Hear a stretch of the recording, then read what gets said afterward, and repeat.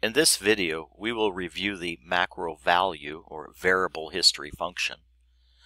Macro variables are used in custom macro programming, and sometimes this type of programming is referred to as parametric programming. Custom macros are extremely powerful, and the capabilities are almost as endless as the programmer's imagination. I will add a disclaimer here. We accept no responsibility for the use or misuse of programming techniques shown in this video.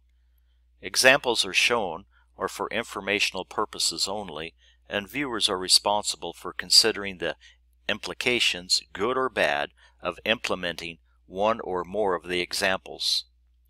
Before making any changes to a part program, the user should be fully aware of potential issues that may cause machine crashes. To determine if your CNC has the functionality of custom macro B programming, press the offset setting key, located here, and then the right arrow key until you see a soft key that's labeled macro. Upon pressing the macro soft key, it will display the custom macro variable screen. If you do not see this screen, then you currently do not have the functionality of custom macro. Custom macro B programs are commonly used in probing routines that measure either tools or workpiece dimensions and perform calculations for use in the part program. Since I do not have a probe, I have created a simple program that acquires the program number, the current tool T-code, and the current active wear offsets. A note, you should always refer to the operator's manual of your model of CNC and review the parameter settings because they influence how macro variables function. In my example program, I have added 5 macro variable statements in sequential order just before each tool change. The first 4 are taking the current values of system variables, and the 5th is a trigger that will be used in MT-LINKi.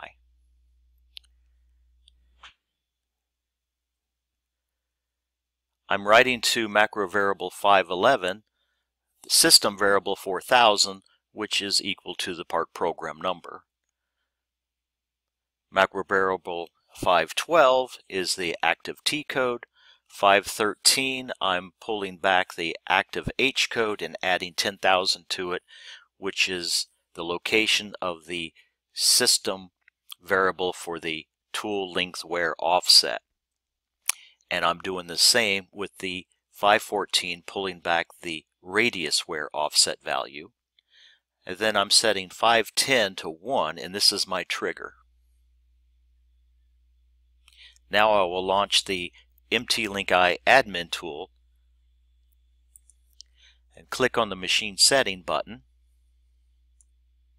and I will select the machine I wish to work with, which is my robo drill number 1. And I will select the tab Macro Variable Getting Condition Definition. You can register up to 1,000 conditions, and for one macro variable getting condition, you can collect up to 256 variables. Now I've already set up one getting condition, so let's take a look at it. I have set a web name. This is what will be displayed on the web URL. I have set my trigger macro variable at 510. I have set the basic macro variable to 511. This is the first macro variable that it will retrieve the data for. And my capture count will be how many macro variables in sequential order will it obtain the information. You can click the set variable name, and you can name each one of these macro variables so that it represents what the values are. So here's my first one is 511, which is the basic, and I've said to collect 4. So 511, 512, 13, and 14.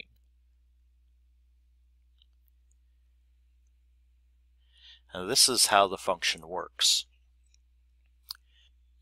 MT-LINKi monitors the trigger variable and when the CNC part program changes the trigger variable to a 1, MT-LINKi retrieves the values of the specified macro variables, sets the trigger macro variable back to a 0, and then the MT-LINKi stores the values of the retrieved variables into the database.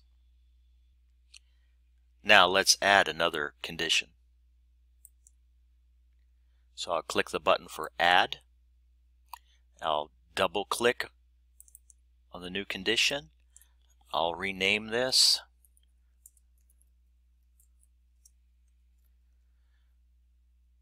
Now in this case, I want to use a different trigger. I've set 510 to be the trigger for tool 1. I'll set 520 to be the trigger for tool 2.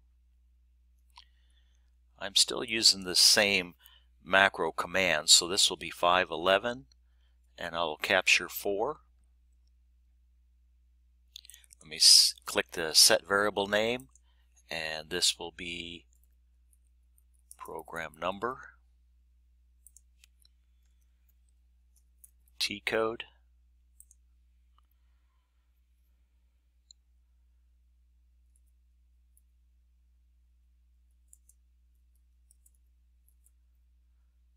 and my radius.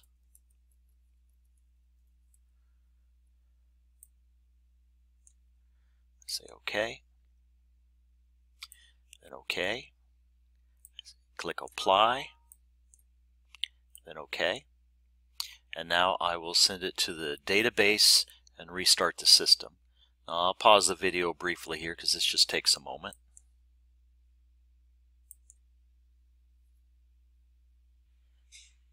Now that I've finished sending the changes to the database, stopped the system, created the collector setting files, and then restarted the system, I will now sign into the web URL.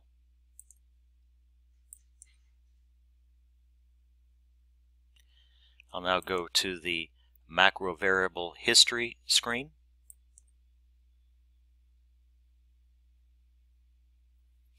And on this screen, we'll see that I have my machine robo drill here. And this is the first condition that I've already set. Now let me choose my new condition. Now I've let my machine run for about 40 minutes now to collect some data. So let me refresh the reporting time. Then refresh the screen. And now I can see my data. I can see the program number that's been run. And these timestamps are each time the trigger has occurred. So I see the program number, my tool number, and the wear offset values at that time. And I can see here that there's a trend appearing. And I imagine this type of information could be useful to like a production engineer trying to manage tool life management to see how long his tools are lasting. And you can toggle the display here to display all and refresh, and this will bring back the variable numbers as well as the variable values. And depending on which one you have selected at the time that you hit the download button, you can open this up. It's a CSV file, and you can open it up in Microsoft Excel or in Office Libre Calc. So format the column cell, the width. So I got my tool offset number 2.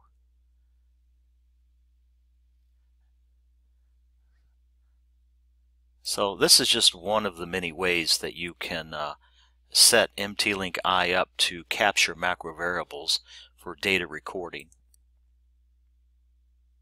Thank you.